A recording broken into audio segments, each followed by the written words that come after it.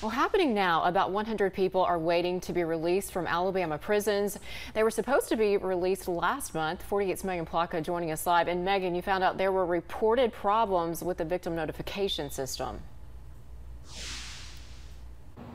Haley, we're being told that this is a problem years in the making. That's according to nonprofit Alabama Appleseed. 400 people were supposed to be released from Alabama prisons last month. Several people were left waiting inside because victims weren't notified.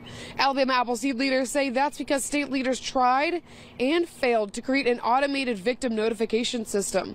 Efforts date back to 2008. State leaders created their first database, still used today by sheriff's departments. Another effort in 2011 created the Implementation Task Force.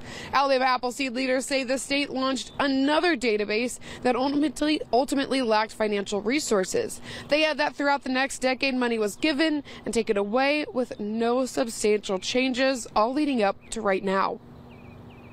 The problem is nobody said anything. Like, nobody at the highest levels of these large state agencies seemed to notice that the law was impossible to follow until the week that it was all supposed to happen.